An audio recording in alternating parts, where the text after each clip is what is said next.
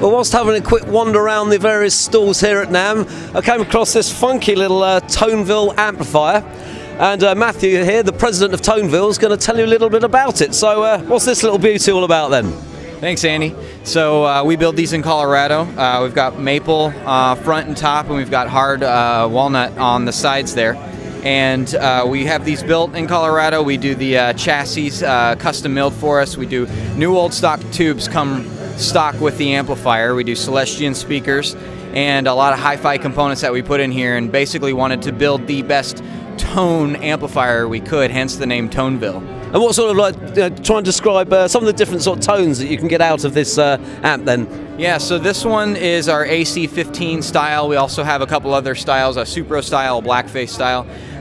Some of the tones on here, we've got a master push-pull, which attenuates the volume for you, so you can crank it if you want and bring that down a little bit. And we've got a knob here. This is the Toneville knob.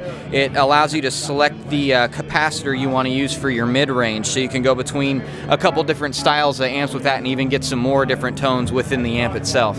Yeah, and obviously, as I said earlier, one of the aesthetically pleasing bits of equipment I love, and this is certainly one of them. And so what sort of wood have we got in here then, Matthew? This is our hard maple, and this is our walnut. And so we basically wanted to get some color schemes that worked good, and the fact that we build the cabinet so sturdy and put the speaker inside the combo, you can stack it with an extension cab so you can get two 12s. But the wood definitely changes the tone. It's just like a guitar. When you've got good wood on a guitar, it changes the tone. Same thing for the amplifier.